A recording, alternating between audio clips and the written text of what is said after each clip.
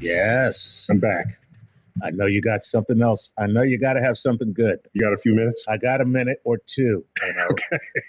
I want to spend just a few minutes talking about why science is hard.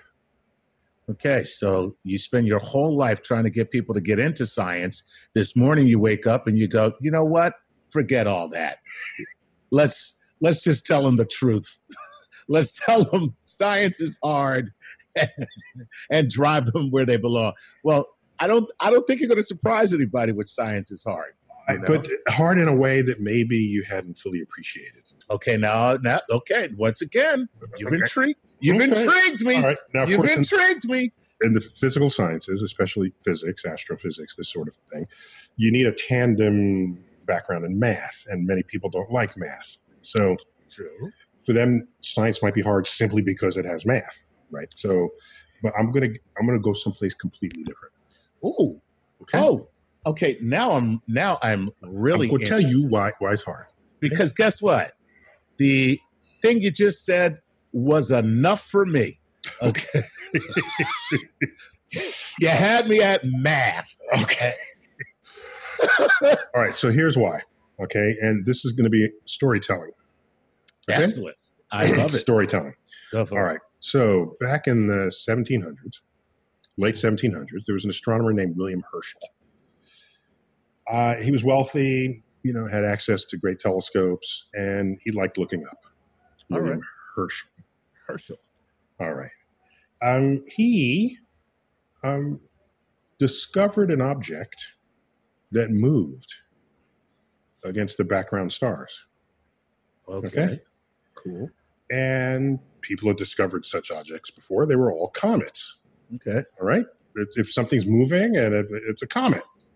So he kept studying it, and if you read his research papers, it was odd comet that this is. It's not showing any fuzz. That's a peculiar comet. I wonder when it will start showing fuzz.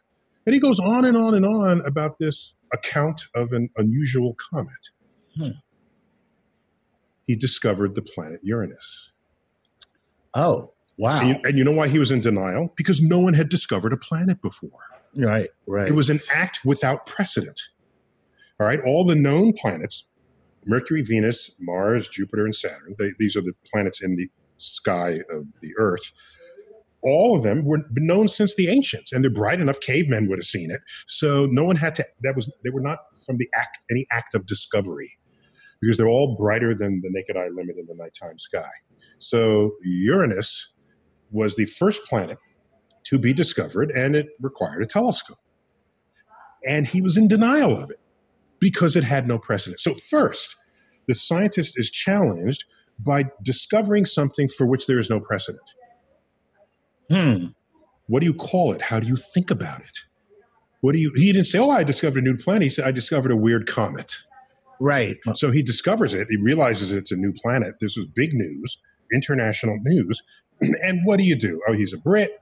By the way, this is late 1700s, so there's King George. This is the same King George of the Declaration of Independence, to whom it was written. Right? Mm-hmm. Okay. Yes. And so he named it after the king. Oh. So I have textbooks from this period of time after that planet was named, but before it got renamed.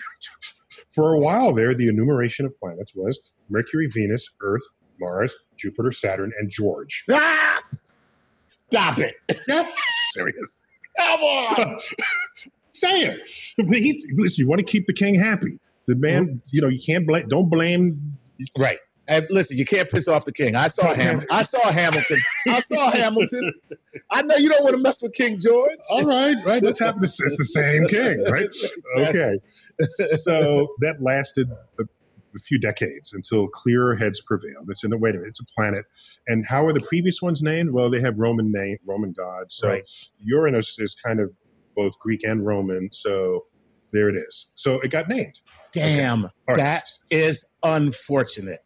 Okay, you wanted a planet George. I swear to God, it would be so great. We are launching a probe to planet George. Or it would be funny, or a probe to Freddy, some name. No, because maybe that would have started a precedent where you just start naming stuff like, you know what I mean? Well, look, comets get named after people, like you were like Halley's Comet. Halley's Comet, exactly. Yeah, Okay. yeah. All right. So now here we go. I'm not done yet.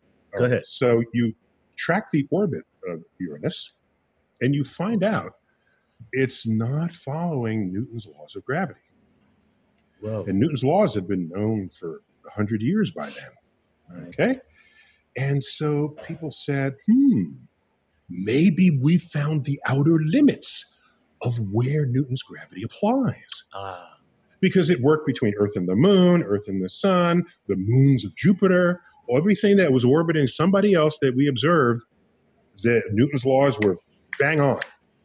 But let's go farther out in the solar system. Here we are at the farthest most planet, Uranus, and it's deviating from where Newton's laws predict.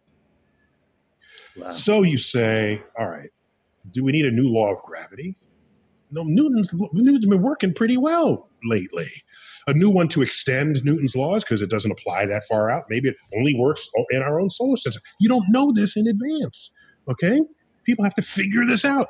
So they say, all right, maybe Newton's laws do apply at Uranus, but there's another planet out there that we haven't discovered yet that's tugging on it. And we didn't put that in the equation.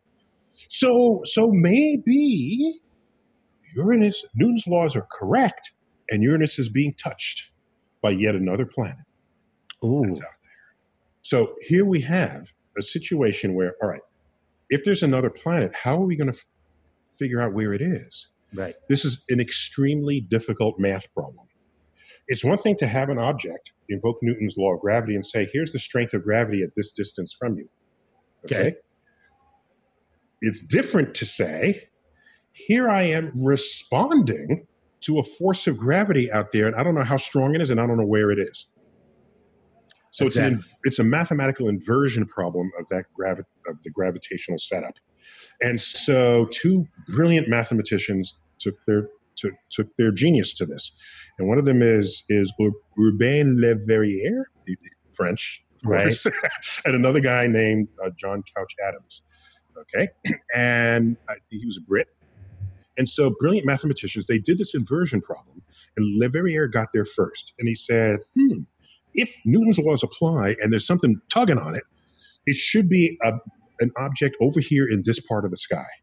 Okay. And so he got the message to the Berlin Observatory, and there's a guy named Johann Galle, who the day he received that note, that night he looked where he was supposed to and found the planet Neptune. Holy crap.